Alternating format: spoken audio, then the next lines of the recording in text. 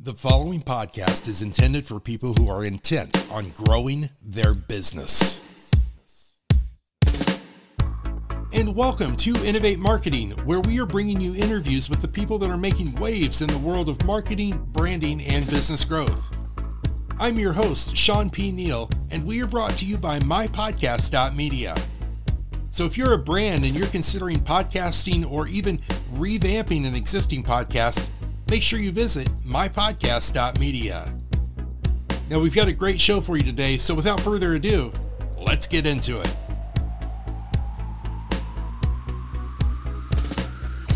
All right, thanks so much for joining me today. I'm really excited. We've got a great interview.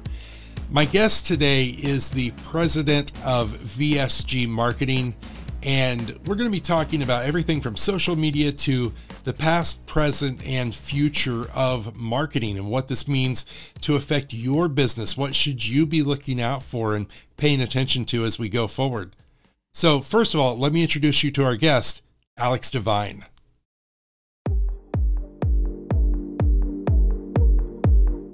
Alex Devine is a marketing expert and business consultant, providing a unique bridge between old school business ideals and new generational perspectives. As the president of VSG Marketing, Alex leads the VSG Marketing team and provides executive oversight to all service offerings, in addition to making sure clients remain on the cutting edge of their industries. She uses technology and data insights to help companies and individuals define their sales strategy and manage their digital presence. After nearly a decade in the heart of a fast-paced agency, she's gained expertise in high-level marketing strategy, sales enablement, digital performance, and MarTech. All right, and Alex, welcome to Innovate Marketing. Thanks so much for being here. How's it going today? It's going great. Thanks for having me. I'm excited. Absolutely. So we've got a lot to talk about, but I think first I really want to just kind of familiarize ourselves with, you a little bit and kind of your history here, because you come into VSG with a lot of experience, a lot of time there. If you can, just kind of walk me through. Let's start at you and I talking about Pacific Lutheran and some of the things that you did there, and just kind of what led you into the space that you're in now with VSG. Yeah, it's a fun story, and I would say it's probably not a common story, so I love to share. So I was raised by small business owners. My parents have had many different entrepreneurial adventures throughout their lives, from like a tree service. My mom's a CPA, so grew up talking about business at the dinner table. So I would say I was probably more business driven as a child than probably most people have the opportunity to. So I knew I was going to go into school for business. At 16, I job shadowed at a marketing agency and thought, well, this is the coolest thing ever. I love art, but I can't really make it myself. So if I'm an account manager at an agency, right, I get to use persuasion and business skills and presentation skills and pitch art to people. So fusion of sales and art, which I thought was cool. I didn't even know it was a job you could have. So at 16, being very determined, I did Running Start in Washington State. So we have Running Start here and started studying marketing and went to Pacific Lutheran University to get a marketing degree. So I dabbled in PR and advertising while I was there. I was the president of the American Marketing Association. I was in a work study, just wanted to work at an agency. So I threw all my attention at that. Ended up getting an internship at VSG Marketing before it was a spindustry company. Well, I'll build up to that. And then, did a summer internship, said, hey, this is pretty cool. Got my feet wet. And on my last day, I said, hey, thanks so much. See you around. Thanks for the opportunity. And they said, oh my gosh, please don't leave. We have lots of stuff for you that we can do. So I became an account coordinator, and then quickly after that, a manager. So I came up in the agency side on the account side and client service. So a lot of strategy, a lot of multiple stakeholders, advocating for the team, advocating for the client, really hone those presentation skills and just marketing strategy. You talk with hundreds of businesses year over year. So crash course in business and marketing from the age of 20, I think I was when I was an intern. Did well, got a lot of hard knocks, got beat down a little bit in agency life, got humbled, life humbled me, and then quickly kind of accelerated there. So over the 9 years I've been at VSG, I was an account manager, as I mentioned, marketing director. I was the vice president for several years and got strongly into business development. And then we kind of built that business up to be acquired, actually. So January 1 of this year, we were acquired by Spindustry, which is a larger agency based out of Iowa. We're in Tacoma. And now we operate as kind of a division of that company, of which I am the president. So I just turned 30 and here I am. It's been a whirlwind. So I'm picking my head up, looking around, celebrating accomplishments. And I just love to share about like what I've learned at a very probably too young of an age. So although I consider myself mature, got lots left to learn, and it's been wild. It's been crazy. Well, and that's a huge testament also to, your leadership. To be able to, lead that company and into getting acquired. So congratulations on that. That's huge. Yeah, it's been fun. You talked about a couple of things that kind of struck my interest there and I'd love to just explore these a little bit. First of all, marketing, on one side, we've got data, everything's data and strategy. And on the other side, we've got persuasion and psychology. And I'm curious where those two intersect for you and what maybe is the more predominant driving factor in what you do. Oh, incredible question. I love it. It is quite fascinating. You do have to, I say all marketers should start as psychologists, or at least look into psychology as a principle, because when we understand how people are motivated and why they might take action, write messages that resonate with people and provide them value. So data allows us to see if what we're trying is working. So you do have to have both. So I kind of describe the marketing process as the scientific method. So you know your audience as well as you possibly can. You make a hypothesis about what is going to work best to drive them to action. You try it. And the more knowledge you have about people inherently and how they act, the better your first shot's going to be, your educated guess. And then we have to track everything. What worked? Why did it work? When did it work? What happened after? And we look at that data for key insights, and then we adjust. We make small adjustments and we tweak it. We keep a control group and we try again and we rinse and repeat. And the closer we get to action every single time, the more lucrative our marketing efforts become. So they really are hand in hand. And the insights we draw from data should be driving what we do on the psychology and really the creative side, I would say. So they go together inherently, almost any marketing you do, and sales as well. Sales is very closely related there as well. Yeah. Now, is there either one of them that you would say you lean more heavily into just personally in your own interest? Are you more driven by the psychology side, or are you more of an analytics data person? That's a great question. Dabble in both. You have to in my job, but I am certainly more on the emotional appeal side, the psychology side. Love people, have a lot of empathy. I tend to gravitate there first. And that's a part of intuition that's important in marketing and sales. But it's really nice to have that data to back you up. So I would say probably feeling more, but I got the data in the back if I need it. Yeah, absolutely. I think that's one of the things that I've really been interested in throughout my life is seeing how, and, we can say persuade, we can say influence, maybe another, way to put it, but knowing, what speaks to people's emotions is just, it's a really cool thing to then be able to help. And I always look at it as, we're really just guiding them to the place that they want to be. And we're creating an easy pathway for them to get there. For sure. And value is critical. So it's all in the market, right? See a need, meet a need. So when you're doing sales and marketing correctly, you are helping people with a need get their needs met, whether that's with a product or service. So they're probably already searching for it, or they've indicated some type of behavior that shows they need a product or service we have, and we're just matching them together. It's the beauty of it. That's awesome. Now, how many do you have on staff there at VSG? In our kind of division of the company, I think we're up to 12. We have 12 folks. Nice. And then the larger agency, we're close to 50. I think 47, 48 was the last count I heard. Very nice. So we're not talking about a small operation here. This is obviously, growing and moving forward. Yeah, pretty good size for an agency. We were, 10 to 12 for a long time, like probably 20 plus years. So that it's new to us to be a bigger company, I'd say. Oh, that's so cool. Now, let's talk a little bit about kind of the time span, because, you mentioned coming out of college and stepping into the space. So you were there, what I would say is that latter part of, social media. this is going to date me, but I remember in 2008, 2009, I was, consulting with small business owners, and we were talking about, don't put your nephew on your social media account just because they know how to work a computer. Yep. What things have you seen that have evolved in the, years that you've been in this industry? And, what kind of things, I guess, are you seeing that are changing, and are they changing more rapidly now than ever?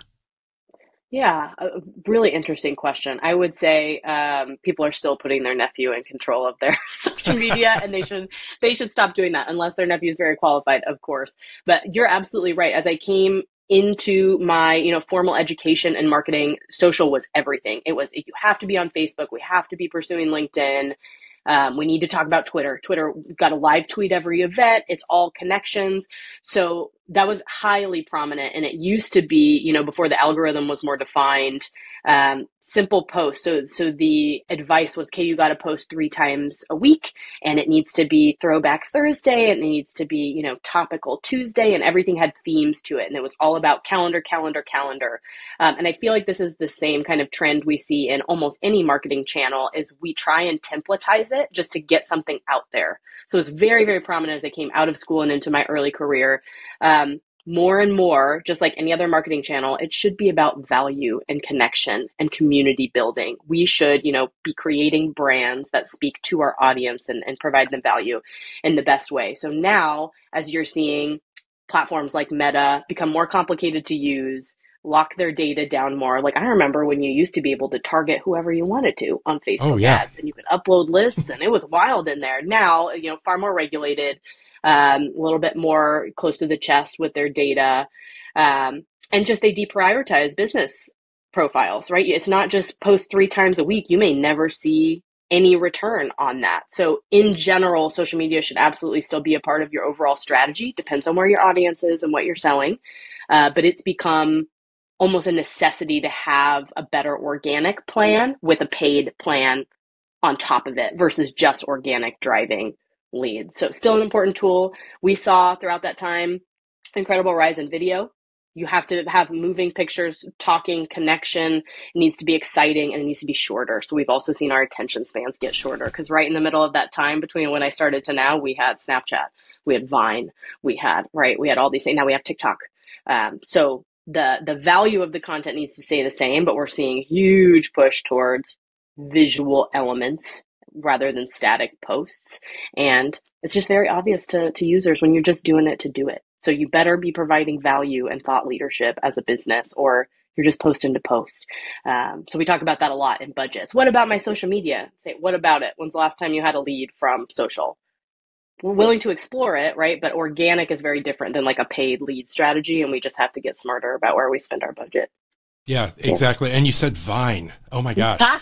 Oh yeah, Vine. And then there was one other one in college, and it was, now I'm not gonna forget about it. But now there's Be Real also, although businesses aren't on Be Real yet. It was like Yak or something, where you could like post anonymous, that was in there too. Yeah. But do you think that platforms like that condition some people, because Vine was probably more, a younger demographic, but did it condition some people to that, 3-second video of you? If you don't have me in 3 seconds, then I'm gone. It absolutely did. I think we wrote a blog post about this, actually. I'll have to find it. I'll send it to you. But yes, there's psychological research done that like the average, and American market anyway, attention span for marketing materials has shortened rapidly, and Vine was a primary reason for that. That's amazing. Isn't that crazy? Yeah, it really is. So as we look at some of this, and I think what's fascinating, especially if we can dive into social media for a few minutes, I think what's fascinating is we're seeing the repercussions of the wild, wild west that existed, like what I was talking about in 2008 and up in when you entered the market. And we've seen the repercussions from, a societal point of view. We've seen how mass influence without structure can damage, not, and I'm not talking politically even, I'm just talking, our own self-esteem, watching, all of our friends and family post all the great pictures. And so there's a lot of noise, and in that noise, there's also now a lot of things through the algorithms that you are either seeing or not seeing. Right. So I guess the question kind of goes, what what are kind of the 2023 approaches to being relevant and being able to really stand out as a brand in all of that noise? Yeah. For me, it's always going to be, how well do you know your audience? And if you don't know your audience, it's time to start reaching out to your customers or your evangelists, right? And figuring out what's important to them and what they like about your company, and have a really strong baseline for what the people who love you actually want from you. And that's going to tell you a couple things. It's going to tell you where they're at. So you don't need to be on every channel. What channels are they on? Right? Don't start in channels unless you're acquiring a new audience, which is expensive to do. Maybe they're not on one of the channels we're talking about. Like, is your audience actually on Facebook? ? And making business decisions there. Maybe we don't start there then. It's also going to tell you what type of content to make. What do they want to hear from you? What's important? Go straight to the source. Like, it's so critical to have that strong relationship with your audience and for them to feel like they have equity and buy-in into what you're creating. Because when it feels like it's for them, you only strengthen that evangelistic, brand champion relationship, which is great for long-term sales in return. For me, it all starts with audience. That's going to tell you a ton. And I would say now business owners, they really struggle with the idea of paying to play, depending on the size. I'm talking more about small to mid-sized companies who maybe are thinking about getting into social or taking that more seriously. Large companies have been doing this for a long time.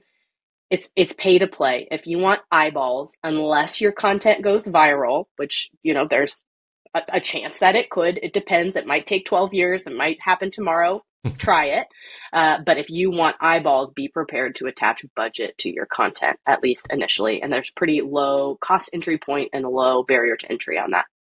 Yes. And for crying out loud, don't fall victim for people or organizations that promise they can make a viral video. Right. If it was predictable, we'd all have bought, GameStop stock or whatever, right? If we knew these things, you can kind of see the trends. I don't doubt there's agencies that identify trends and can jump on them quickly. That's another great idea. Like, if you're wondering where to start with your content, just follow trends. Look at social media yourself and figure out how you can apply that. But trends happen in a single day, so you better be reactive. And then hopefully you get lucky. That's good. So I recently was just reviewing, if you remember, I think it was called $1 Billion or Undercover Billionaire. Maybe that was the show. Yes. Yes. They were just in Tacoma, actually. Yes. And so Grant Cardone, there were 3 guests on that show. Yeah. And Grant Cardone was one of them. And, he chose in his, the premise here is very simple. They get kind of stripped of all of their money, all of their assets, and dropped off in a town that they've never been to with 90 days to build $1 million business. And so he went very old school in the series that he did. Went very old school, traditional guerrilla marketing. Like, he got out there, blood, sweat, and tears, and did it. And it worked. Can you talk a little bit, because I think that that's becoming a lost art. Can you talk a little bit about just how that plays nicely into what we just got done talking about, which is, all tech, all online, data. Yeah, absolutely.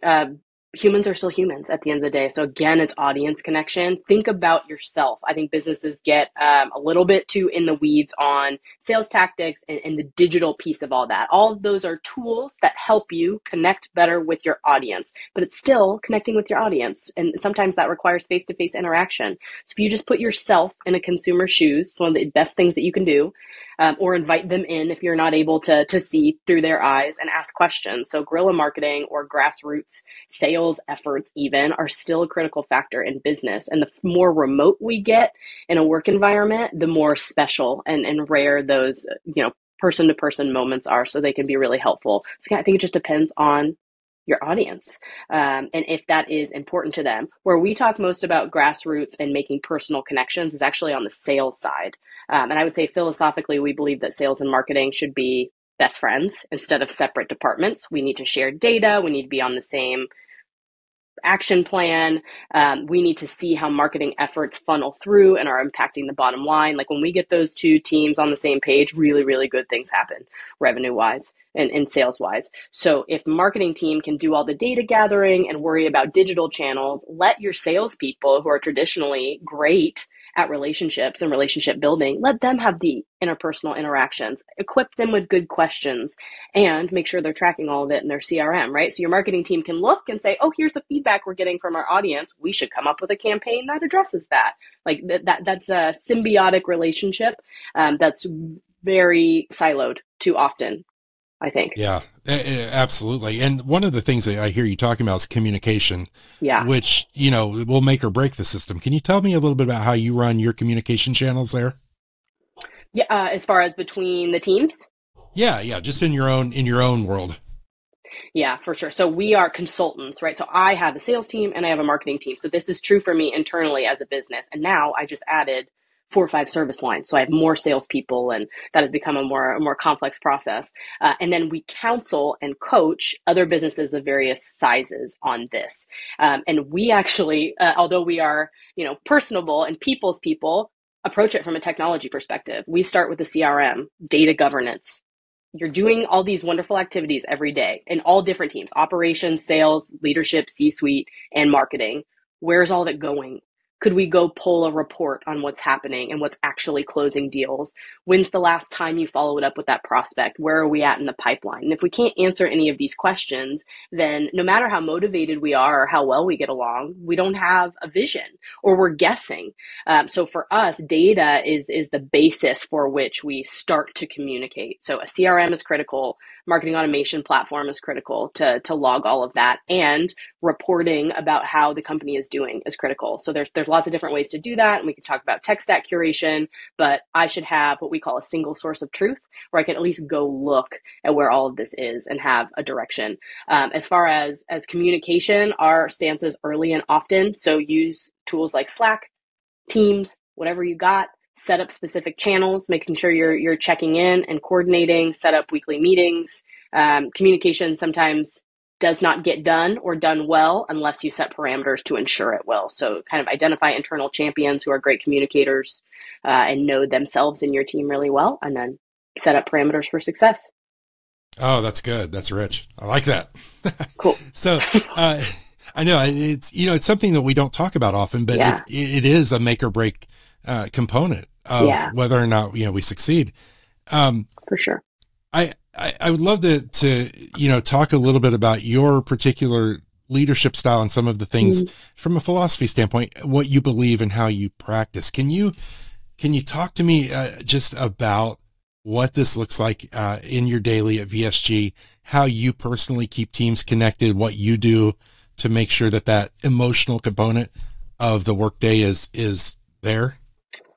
Absolutely. And thank you for asking. So I would say still developing my leadership style. Again, I'm 30, but I've been in leadership positions for a decade at this point within this company. So I really have had the unique ability to come in fresh as almost peers to a lot of people that I work with and establish rapport and trust. So a lot of what I have learned, I had privilege because I was able to build relationship and learn them on like a colleague level before I took leadership. So there's a lot of respect. So I would say my leadership style is very direct and straightforward. I'm going to over communicate, but I'm not going to blow smoke at you, right? So when we have a relationship of trust, and there's a lot that goes into that. Trust is I respect you every time I talk with you. I have an appreciation and understanding of what it takes to do what you do. So whether I'm talking to a designer or a developer, I think it's important that I don't have to be an expert at those things, but I have to at least know what it's like to sit at your desk every day and understand the challenges that you face and maybe some misconceptions that people have about you. So as you build that rapport and that trust, when we have a sidebar conversation or a tough conversation, hey, I really don't think you hit the mark on that. Not going to make excuses for it. Can you tell me why? So I think it's directness. So there's no questions, no games, but also give people the benefit of the doubt. Could you, in your own words, describe to me why this didn't work out? Let's talk through it. And then I think it's just underlying support. Great. Thank you for your honesty. What are we going to do about it? Solutions oriented. Let's move forward together. I'm on your team. So I'm sure there's like a name for that leadership style.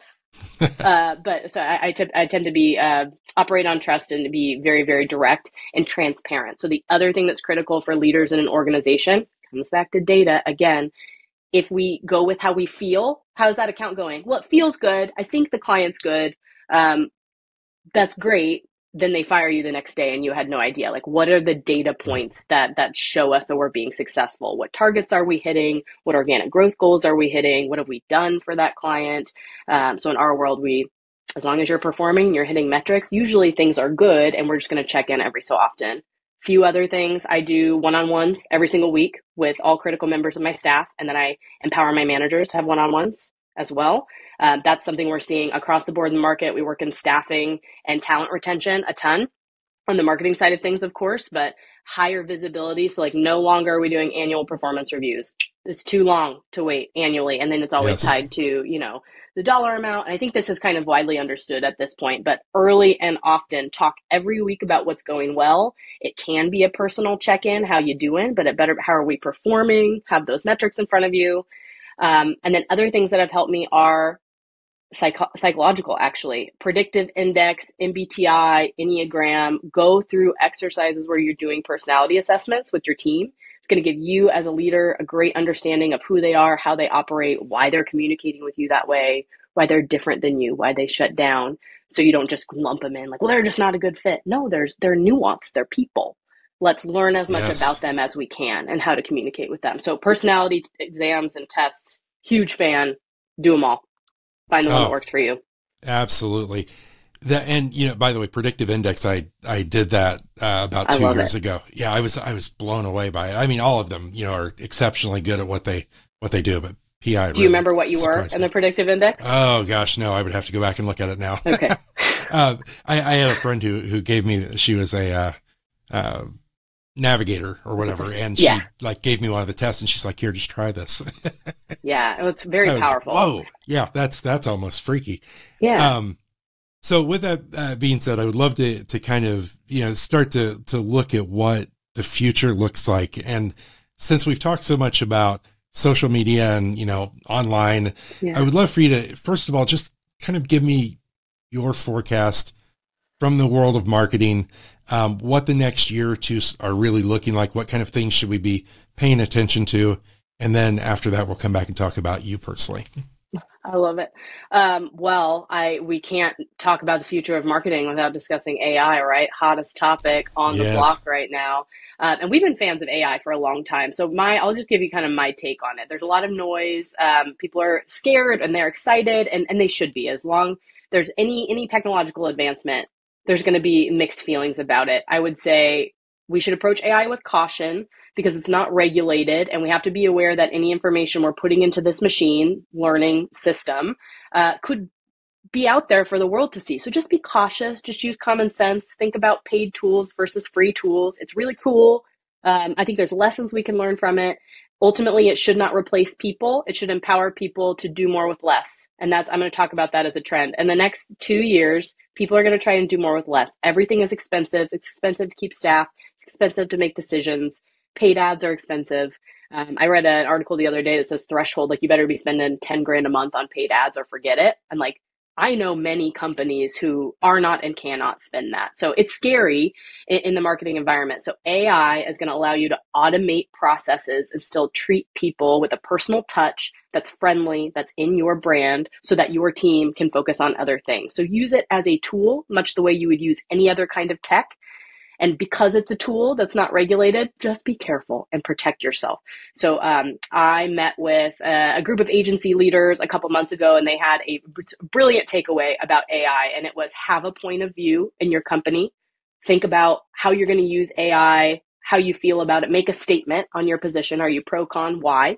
Have a policy. Who can use it? What email should you use to sign up? What should you not put in? Be very sensitive to data privacy. Those laws will only get stricter in the coming years. So be aware. That's also a trend. We could talk about compliance and data privacy. And then pioneers in your organization. You don't have to have all the answers, but pick a couple folks who are passionate about it. Have them try some AI tools. Let's see what they come up with. Have them present to you. It's kind of internal champions. So I thought the 3 Ps, those were great. I think we're just going to continue to see a heavier reliance on technology, as we should. The data is great. We should have a healthy dose of fear and caution when we use tools and really think about data privacy and consent. And then speaking of, users are, marketers, consumers are going to have much more control over what you can track. email clicks, probably going to go away. Email opens, probably going to go away. Cookie tracking, going to be turned off. So start mining first party data now, like yesterday, because we're just not going to have the same access to data that we have. And for good reason. As a citizen, I fully support that. I would love to have the opportunity to be more private. As marketers, we're going to have to get smarter about knowing our audience, and that should start today. Yes. That helps? Did I miss anything? No, that's great. That is great. Okay. I'd love to kind of just wrap this up with a little bit. Let's go personal and professional. So cool. What's on the market for you in the next 5 years? Personally, professionally, what do you hope to see with VSG, and where do you want to go? Great question. Still figuring it out. Like, we were acquired about 6 months ago. So the change has been great, integrating teams, figuring that out. I feel like I'm getting a crash course in acquisition and merging teams, which is great. So always learning, always growing. No, in the last probably 3 or 4 years, we have really doubled down on being a MarTech agency. It's what we're passionate about and where we see the greatest need in the market. So it's all applying great creative, applying great messaging, but with a strong tech infrastructure that you're not overpaying for and doesn't have a bunch of redundancies. So we execute and strategize and consult on MarTech stacks. So where I'd love to see that for myself and for VSG is to just further become consultants and just real people, cool people you can talk with and give you actual answers, and then can build out infrastructure. Because this stuff is complicated. It's a little bit scary. A lot of people don't know where to start, or they have tools they're in contracts with. I can't get out of them. What do I do? And so I would love for VSG and Spindustry at large to be the company that comes in with care and compassion and says, hey, it's okay to not know. We're going to figure it out. Let's help you. Let's navigate that together. That's good. Yeah. That's good. Alexandra, I cannot thank you enough. You have been amazing. And I think that you are obviously just an incredible resource for people listening. So I'm going to give you a quick chance here. Just tell them where they can find you, where they can find VSG, and how to get in touch with everybody. Yeah, absolutely. And we'd love to help. So that care and compassion, if you have any questions, it applies to pretty much any business topic, not just MarTech. Like, I geek out on marketing and sales. Let's chat. Let's get a drink. If you're in Tacoma, we'll hang out. So you can find us at vsgmarketing.io. That's the VSG marketing kind of division that I've talked about today. Our parent company is Spindustry. So spindustry.com is where you can find them. We're on LinkedIn, Facebook, Instagram, and that's it so far. We're managing our resources carefully, like we talked about, but you might see us in other channels soon. A large part of what we do is education and webinars and training. So keep an eye out on spindustry.com for upcoming webinars. They also have on demand. They have a beautiful, robust library of previous topics that they've kind of coached and educated on from a SharePoint perspective and marketing in general. So rich resources there. Check us out. We'd love to hear from you. Awesome. Alex Devine, thanks so much for being on Innovate Marketing. Thank you, Shawn. Here are my takeaways from my conversation with Alex. Number 1, social media should be about value, conversation, and community building. Number 2, a good organic social media plan with a paid plan on top is almost essential. Number 3, if you don't know your audience, it's time to start reaching out. And number 4, data is the basis for which we start communication. Now, I want to say a special thanks to my guest, Alex Devine, for being here on Innovate Marketing, and to you for tuning in. Until we meet again, my friends, stay safe and be well. See ya.